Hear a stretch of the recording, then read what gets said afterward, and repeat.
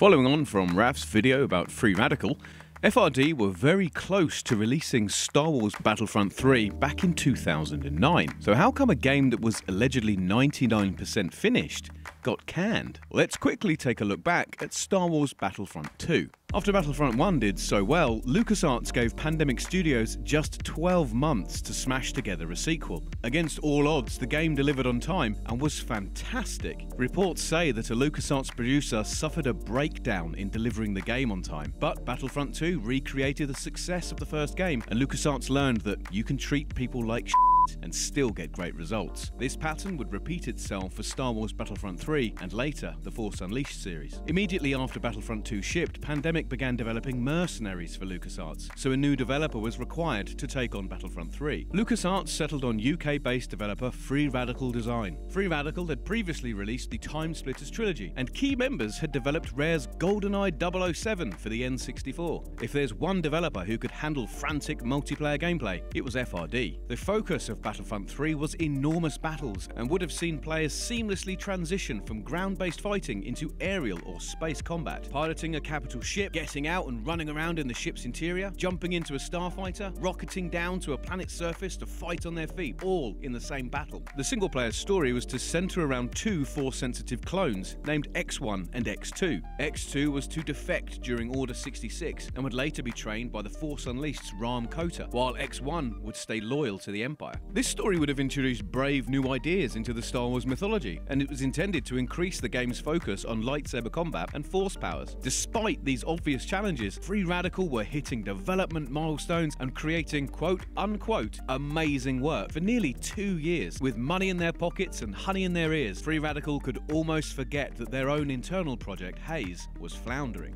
My partner in crime, Raf, has covered the story of Free Radical in another video, but the long and the short of it was that FRD was spending more money than they had coming in. The relationship between Free Radical and LucasArts started to fray as LucasArts entered into a change of upper management and FRD began to struggle under their own internal issues. Early in 2008, LucasArts went through 3 CEOs, seeing development operations scale back fiercely. Free Radical were pushed hard for Battlefront 3, heightening the tension between the two companies. David Duac, Free Radical's creative director, started to doubt that the scale of Battlefront 3 could be delivered in the projected timeframe. LucasArts had previously been flexible with deadlines and generous with milestone payments, but as tension mounted, LucasArts began to scrutinize Free Radical's work and started to stall on payments. After 6 months of withheld money, Free Radical started to think that LucasArts were attempting to sabotage their game, whereas some employees at LucasArts began accusing FRD of operating a Ponzi scheme, using LucasArts money to finish the development of Haze. With over 200 employees, no money coming in, and external pressure mounting all the time, the situation became impossible to reconcile, and Duac had a nervous breakdown before quitting Free Radical. Later in 2008, Free Radical claimed that the game was 99% complete and just needed a final round of bug testing. Despite this, LucasArts pulled the plug on Battlefront 3, and at their 2008 staff Christmas party,